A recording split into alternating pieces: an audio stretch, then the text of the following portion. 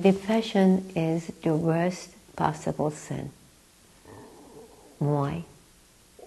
Because a depressed person becomes totally useless in the world. He can't even pray, can't even read, can't think, cannot do anything. The depressed person only thinks about his problem and is oblivious to anything and everything else.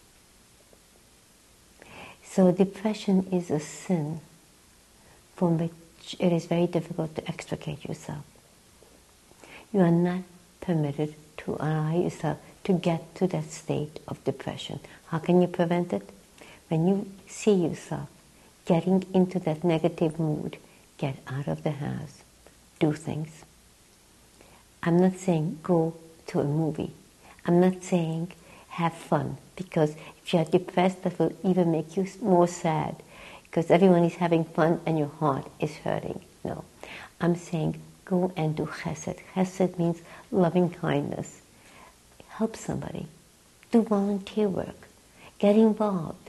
The more problems you have, the more you should forget those problems and focus on other people's problems. Fight depression, but not with pills, unless you have a chemical imbalance.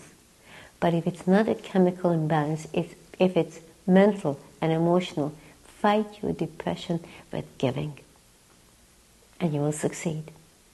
Don't give in, because once you give in, you become a vegetable.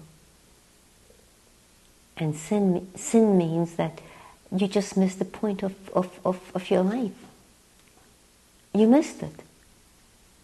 Literally, chit, sin means to miss the mark. You missed the mark. Depression is something that everyone can overcome through giving.